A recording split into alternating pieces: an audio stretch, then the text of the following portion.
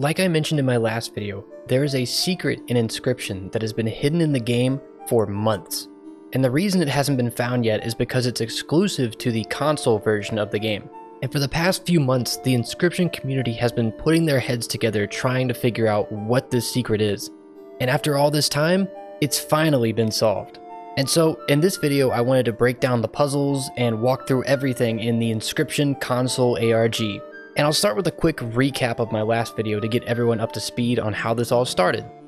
So as a frame of reference, Inscryption was released on console in August 2022 for the PS4 and PS5, and this was when this secret was first introduced. However, for whatever reason, it remained completely hidden until it was mentioned by Daniel Mullins in an interview in November 2022, where he was asked if there was anything left in Inscryption that hadn't been found yet. Normally, my answer for this is always no, but I will say, because it still hasn't been found, there is something that's unique to the console versions. But even though the community knew there was something there, it still took months to figure out where to even begin hunting for this secret, and it wasn't until February of 2023 that something suspicious was discovered during the Archivist fight in Act 3.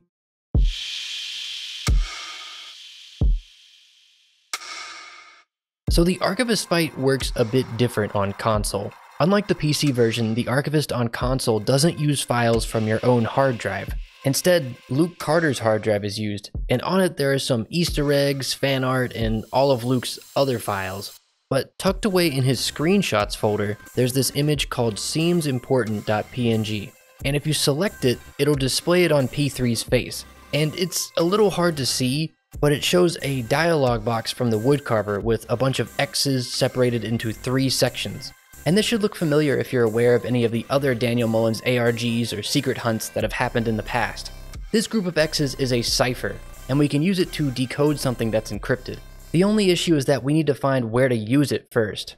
Luckily, there's only one place in the console version of Inscryption where you can type in text, and that's when you're naming your death card during Act 1.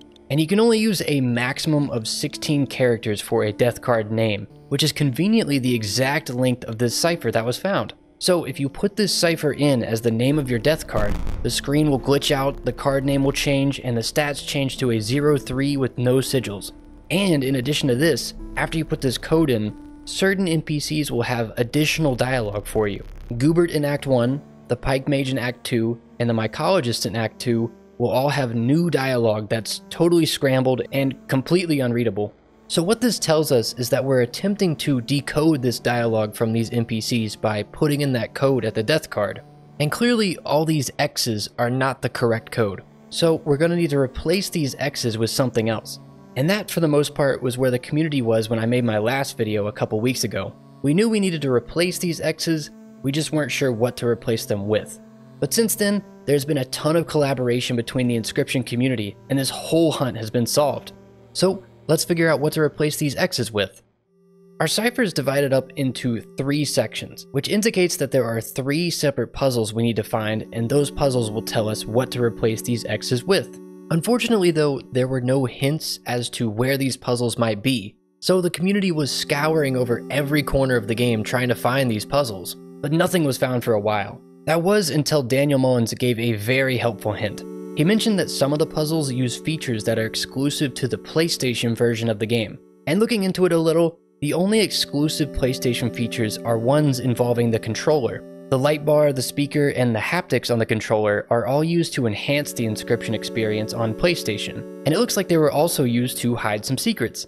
And sure enough, a little after this hint was given, the community found that if you stand next to the flickering box in P3's factory in Act 3, the controller lights will also begin to flicker on and off in a repeating pattern. And what was interesting about this was that the controller flickering didn't match the lights coming from the box. So if we translate this light pattern using Morse code, it comes out to say James, which fits in either the first or third section of our cipher. But since this was found in Act 3, the community placed James in the 3rd section and theorized that the other 2 puzzles were in Act 1 and Act 2. And so, with a little more searching, it was quickly found in Act 1 that there's another Morse code message that can be decoded in a very specific spot in the game. In the final moments of Act 1, after you grab the camera from Leshy and take a picture of him, if you stand in the far right corner and face the new game card, your controller will begin to vibrate and repeat a message in Morse code, which when decoded comes out to say parts, which is 5 characters long. So we can put parts in our first section, and that just leaves us with the puzzle in Act 2.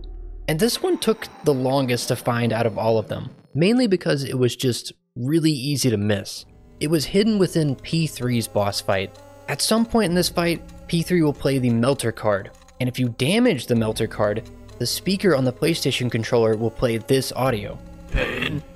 The audio is a little hard to hear, but it says pain. I'll explain later why the Melter card reacts this way, but for now, we have the final piece of our puzzle with pain. And so with a completed cipher of parts, pain, James, the community quickly found that when you put it in at the death card, it decodes into James Cobb. Now, this is a completely new name that doesn't really lead us anywhere at the moment, but we at least know this is decoded correctly because it's not just gibberish. And this should mean that the dialogue from the other NPCs has also been decoded. And sure enough, in Act 1, if we have our newly created James Cobb death card in our deck, and we go talk to Goobert, he'll say this: that death card in your deck. Painful memories. His trial? Quite unusual. Parts of his body. Morphed. Transformed. Even stranger? He enjoyed it. But the master could not allow that. So Goobert clearly recognizes this James Cobb in our deck. Apparently they were once a follower of Magnificus who went a little too far. They were morphing and transforming into something else, and Magnificus was not okay with that and threw them out. And that's all we get from Goobert. But maybe we'll learn more from the other NPCs. And heading over to the Pike Mage in Act 2, she'll now say to us, "To soothe the pain, I imagine how things could be worse. Like that mage who came before me. A ruby mage like me. But Magnificus got rid of him. He even got the blue man involved. The deal was that the master has to find someone with a use for the poor sap. Making NPCs isn't cheap and all that. The name's Amber, by the way. Now, back to my meditations. So this expands a little more on the story we heard from Goobert earlier. James Cobb was a ruby mage until Magnificus removed him. But we learned some additional info here. Mainly that the blue man was involved with removing James Cobb. And this is referring to Irving, the AI assistant for GameWorks from another Daniel Mullins game, The Hex. Irving was also involved in the development of Inscryption too, but here we find that he had struck a deal with Magnificus. If Magnificus could find someone else who would take James Cobb in, then Irving would happily create another NPC to replace James Cobb. So it looks like Magnificus did find someone that had a use for James Cobb because he now has the Pike Mage instead. And her name's Amber, by the way. This isn't really super important to the story, but it's cool that we finally know her name. But who did Magnificus find that had a use for James Cobb? Well, maybe we'll find out at our last NPC, the mycologists. If we talk to them, they'll say, "James Cobb? We operated on him. Oh no. The scanner doesn't do flesh, so we worked on him. But he volunteered? 25% bot, 54% bot, 75%. That's when he started to get crazy. So it looks like P3 was the one who took James Cobb in, but P3's scanner wouldn't accept James Cobb's flesh, so the mycologist kept operating on James and transformed him piece by piece into a bot. And when James's body was 75% bot, his mind began to decay and he started going mad. And that's all we know at the moment. These 3 NPCs have all shed a little bit of light on who this James Cobb is. But while I was reading, you probably also noticed that there were certain characters surrounded by parentheses in their dialogue. If we pull all of these out, we get 8 characters. Unfortunately, these 8 characters don't really get us anywhere at the moment. If you put them through different cipher decoders, it really doesn't come up with anything useful. So maybe there's just something we're missing, something we've been overlooking. So let's go back to the death card. There's one element that's been overlooked across all this: the stats on the card. Every time the James Cobb death card is created, it becomes a 0 attack, 3 health card with no sigils. This had to mean something. So the community did some investigating, and eventually this led to the card creation sequence in Act 3. If you create a 0 attack, 3 health card with no sigils using P3's scanner, once you get up from the table, a message will display on the terminal next to the scanner. This message is a log entry from P3, and it says, "Log 27.3. My OP card creation continues. Reached 75% bot. Still wasn't scanning, so he put his head in the melter. popped a new head on top. I thought I was lagging when I saw what happened next. Not killed. Still had his memories? His soul? Asked him his name and he shot a pattern into my factory floor. So it looks like even at 75% bot, P3's scanner was still not able to scan James Cobb into a card. So P3 did what anybody would do and ripped James's head clean off, tossed it in the melter, and slapped a gun on top instead. And this explains why that audio came from the melter earlier. It was actually James Cobb's head, which is somehow still alive. It even explains why the melter turns into a meat bot when defeated. It's James's head. But somehow, even though his head had been removed, James's body still retained its memories. And when P3 asked for his name, he shot it into the factory floor. And we'll come back to that shortly, but you probably also noticed, again, that there were some more letters in parentheses. And pulling these out gives us YEK, which brings us to a total of 11 characters. And you know what else is 11 characters long? YouTube video IDs. So if you go to that specific video on YouTube, you'll find the video !!dash by GW Archive Private. And you'll immediately see the words Plasma Jimmy on the floor.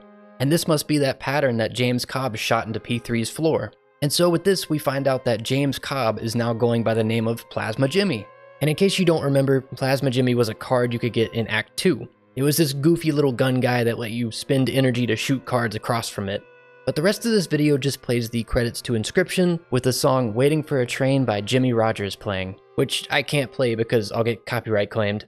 But with the credits rolling, this marks the end of this secret hunt and the end of James Cobb's story. He was once a follower of Magnificus, but after being kicked out and having his head replaced with a gun, he now serves P3 as Plasma Jimmy.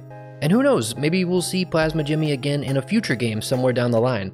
Either way, I had a ton of fun putting this all together, and I hope you found it as interesting as I did, but that'll be it from me for now. I should be making some more videos in the future, like maybe finally getting the Hex ARG video done. I'll also be streaming and playing a bunch of different games on my other channel, Flimbonds. I'm a lot more active on that channel, so if streams sound interesting to you, you should check that out. But again, thank you for watching, I hope you enjoyed, and I'll see you in the next one.